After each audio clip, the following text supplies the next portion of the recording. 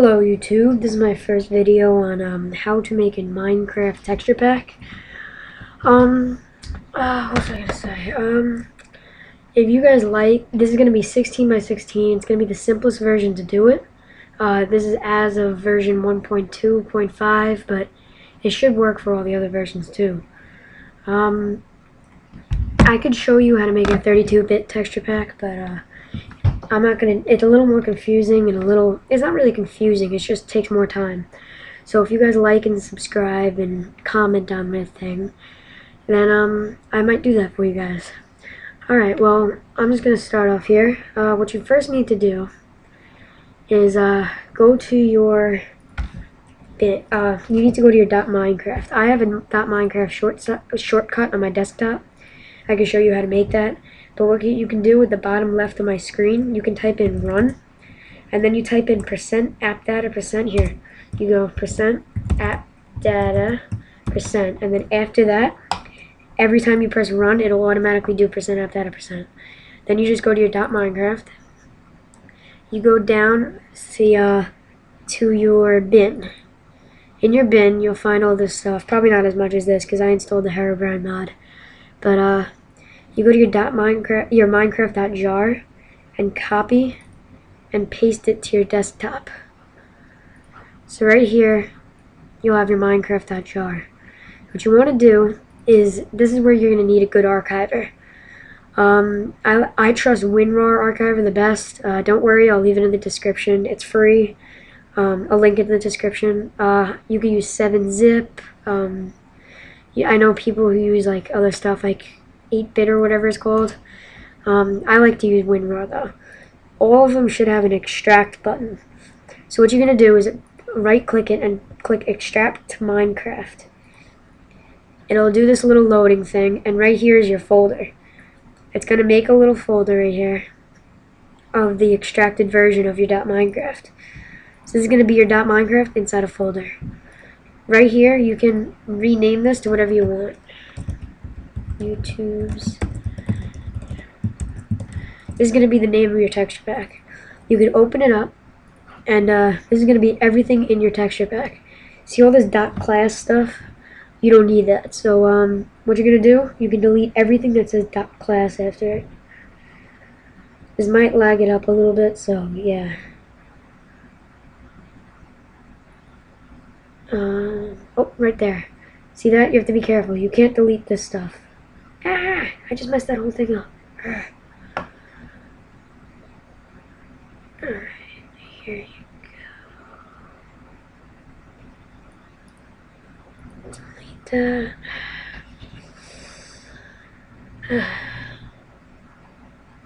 Now you can delete all this stuff.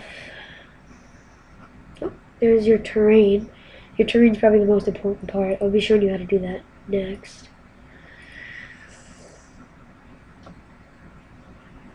I'm gonna have to delete this.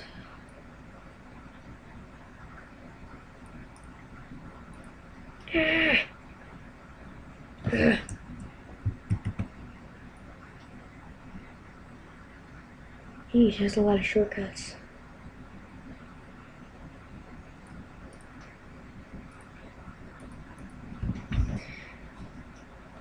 Okay, after you do this, that'll just, this will reduce the lag now. Doing this will reduce the lag, because now it has to, with that stuff, you don't need that stuff, and it'll just make it load so much more. There's some stuff in here that you don't need, like, there's something called MetaInf, which I already deleted from my .minecraft. I don't think you need net, hold on. Yeah, you don't need net. You can delete your net file. You need it for to run Minecraft though, so you don't delete that in your .minecraft. You need Paul's code. You need mob misc. Yeah, you need misc. Lang. You don't need lang. You can delete lang. GUI you need, font you need, environment you need, com. You don't need com. Achievement you need, all this stuff you need.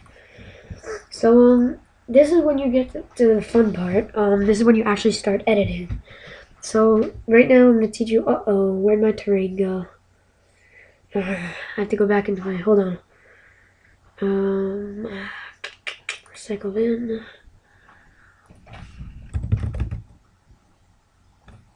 There we go. Terrain. Cut and paste this into here. See, it's very easy to fix. Okay, there's your terrain.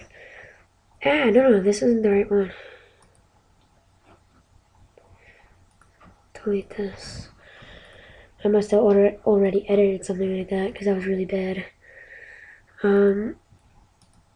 Cut. Paste. Alright, that's the right one.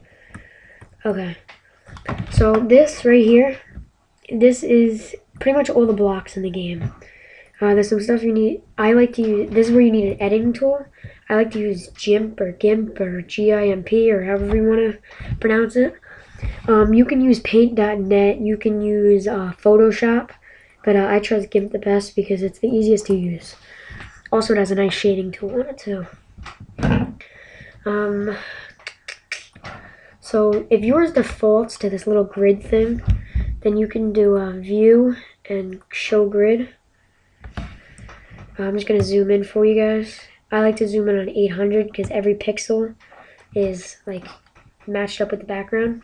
See this black and, actually no, hold on, I'm just going to edit. You want to change your pencil to 1 pixel because that's going to be the size of every pixel in the game. So see all these black and gray squares? For GIMP, that's the background. So those, like, if you color that in, that's going to be like, that's going to show. But right now, those black and gray does not show. A quick undo button for GIMP is Control-Z. We'll just take it all off. There's a few things you have to know because if you do them wrong, then it could mess up the whole thing. See this right here? This is the top of grass. It's kind of confusing to see, but this is the top of the grass. It's gray because it changes within the biomes. Like in a forest, it's a little lighter. In a winter, it's white. In a swamp, it's darker. So whatever you make there, try and keep this grayscale because the grayscale will change throughout the whole entire thing.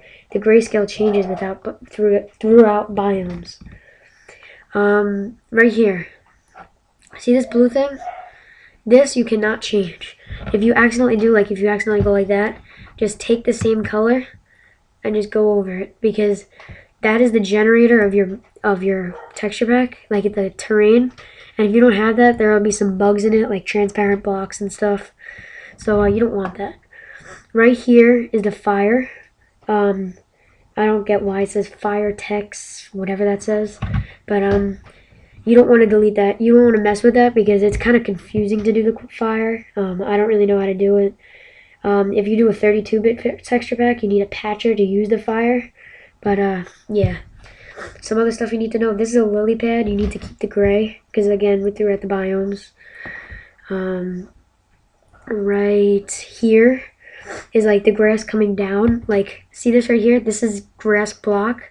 I don't know why they have two, but that's the same exact thing. So whatever you do up here, just do the same thing in gray over here. This is tall grass. Same thing, gray. I think this is, what is that? I think it's clay. No, it's not it's not clay. Is it the top of grass again? No, it's not. I wonder what that is. I think it might be top of the grass. I'm not sure. That's clay. That is your fern. These are your leaves, some of them. Your other leaves are right here. Obviously, this is your bed. This is the side of your glass pane. So, like, if you do a black, say, just if you want to do a black glass pane, you would want to do black up here, else it would look funny. Right here is, I wonder what that is. I can't really tell. Here's your other leaves. Redstone lamps, nether warts, other types of wood. That's your dragon egg. See all this purple stuff? A lot of people like to put like a design for like their logo for their texture pack right here. They really don't do anything. They're just slots for the extra blocks that are going to come into the game. So yeah, you like, you know, once the next texture comes out, like I know in 1.3 they're having cocoa plants, so you might have to edit those, and yeah, so you'll have to update your whole thing. But anyway, right here, that's your like stem for your, I guess it looks like melons and pumpkins. I can't tell what that is. That's water, that's lava. Lava's a little weird. It's hard to edit. Like when you do it, it doesn't really change in game, so there's a certain way to do it. You could probably look it up, or I might do another tutorial on it. Right here, this is so cool. You can actually edit the cracks in the game. It's like when you're mining stone, say you didn't want to start off with that, you wanted to start off with like, I don't know, that. That's what it would start off with. It's pretty cool. This is all your wool, lapis lazuli, train tracks, glass, sponge. I think that might be it for all the terrain. Like I said, actually, you know what? While I'm here, I'm just gonna show you some powers of GIMP. This is like kind of like a training tool, I guess. Like, what you can do is you want to use the pencil, not the paintbrush. I don't know why. The pencil is just easy to use. If yours does it like mine, you have to double click it, and this little tool options thing will come up. Put it down to 1 pixel, and yeah. Now this is where you change the color. You double click this, and this will come up. You just, right here is the different shades, and like, well, right here's the different colors, and that's the different shades. So like, say you wanted it like golden, like you could do like golden like that, and color whatever. And yeah, so this is like, say you wanted to, I don't know, make the bed a little more shaded. This is a smudge tool. You can use a smudge tool, and it's pretty much, actually you want to put this on 1 pixel also. It pretty much just smudges the whole thing. So it'll kind of shade it a little better. It's hard to tell like this, but if you notice, if I go like this for a while, see how it's all kind of like smudging together? That's pretty much what it does. It just makes it like more smoother between everything, and then you can just press Control Z. If you want to copy and paste something, on the top left there's a rectangular select. What you do is you just copy whatever you want to do. Like say I want to put hold ground, just copy, Control C, or edit, copy, and then edit, paste, and then it'll be right here. And then yeah, so what else? Is there anything else? Oh, this is a color picker. You can use just a shortcut for that. Is hold Control and click what color you want, and it'll get the exact color you have. Then you can just do whatever you want. You can do all different types of effects. Like if you want, you could do fade out, so that when you like, see how it like kind of fades out, like it changes colors. If you want to make a straight line, you can go, actually take off this fade out. If you want to make a straight line, you can go like, you know, hold shift, and it'll make a straight line, and you just do that like that, and then it'll have a perfect straight line. Like, yeah, random thing. Okay, so that's it for the terrain. After you're done with all that, go to File in the top left and Save. You can X out of that. Just minimize GIMP.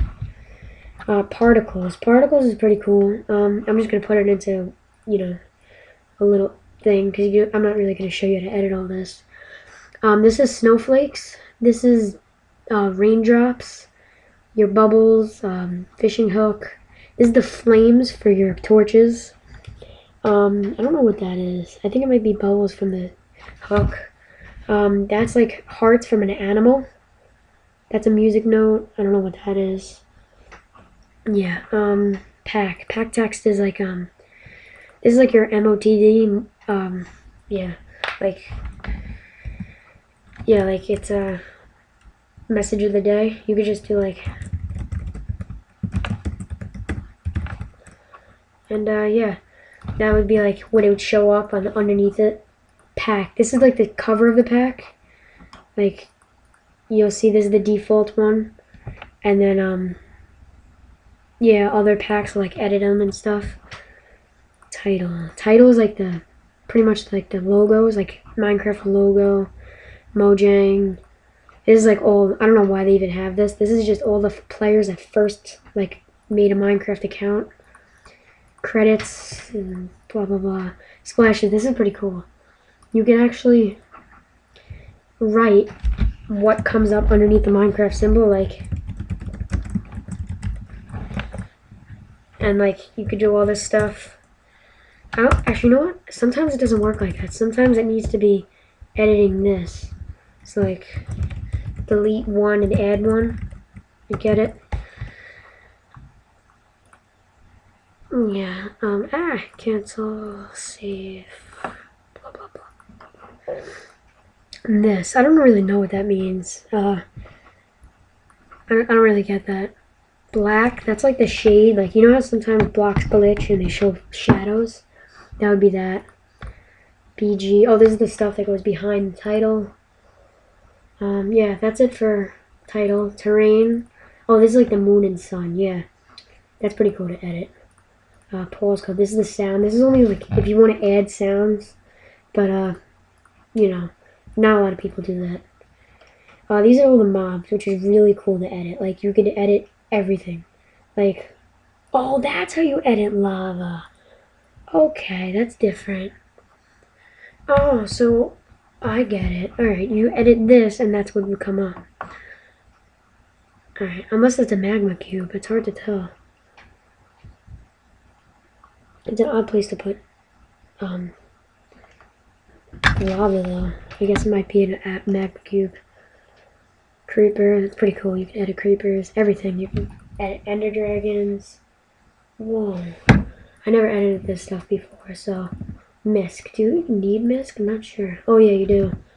Map icons, the void, pumpkin blur. I love a little tip. A lot of people like it when you like just completely do this. Ready? If you, why is this not editing? Oh, yeah. If you just go like this,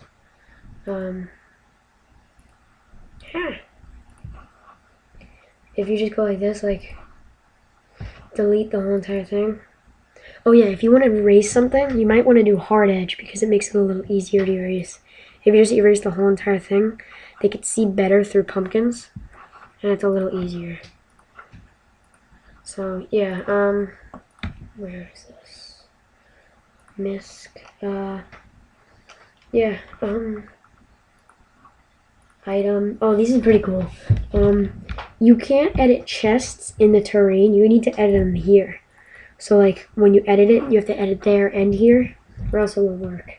Boat, book, blah blah blah. Sign is pretty cool. You could actually edit the sign. That's explosions. No, that's not explosions. Explosions are somewhere else. GUI. Oh, GUI is pretty fun. This is like the background. Like I'm ready to start up my Minecraft for you. This is like right here. See this background? I'm using a texture pack. I'll put it on default for you. Like right here. That's what that is. So, sorry about that. So you can edit that. It can only be, for some reason they only do it gray and brown though. So yeah, this is like the crafting, your inventory, stuff like that. Furnace. This is like connection bar over there. Food, hearts. Yeah. Inventory. Items. This is pretty much, if you want to edit the bow and arrow, that's right there. Tools, food, stuff like that. Yeah, I think you pretty much get the story now. Font, you can edit the font. Armor, stuff like that. So, yeah, this is like the pictures. Map, yeah, so, yeah, I think you get it. So, this is MC Tutorial 7. You know, like and subscribe and comment if you want me to do more videos. I hope this helps you guys a lot. Thanks. Bye.